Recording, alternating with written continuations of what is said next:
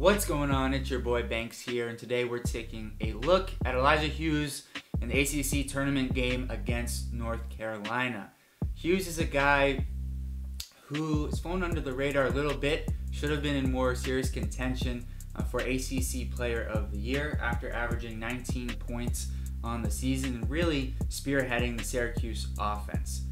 Hughes can shoot it off the catch, he can shoot it off the dribble, and he can create his own shot. And for those reasons, I believe Hughes should be a late first round pick. Now, having said that, he did shoot, as you can see, he can shoot off the dribble, he can shoot off the catch, but he only shot 34% on the season. And that's as much as, the lack of talent around him as it is his shot selection. He can take easier shots and sometimes just settles for harder ones, and that's going to be an area where he needs to improve at the next level.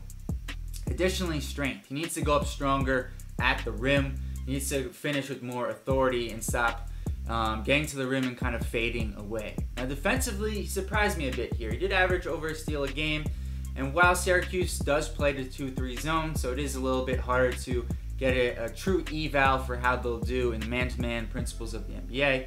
The NBA has started playing more zone defense, so that will be a little bit of a benefit for Hughes, and he is active in the passing lanes, trying to get steals as well.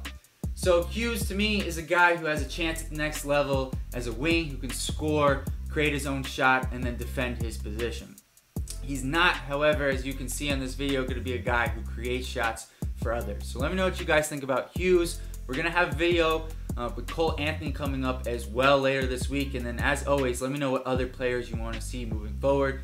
Special thanks to Dino for the thumbnail, Logan for recording this video, and Dave for scouting here. So please, as always, comment, like, subscribe. Thanks, guys. See you next time. Peace.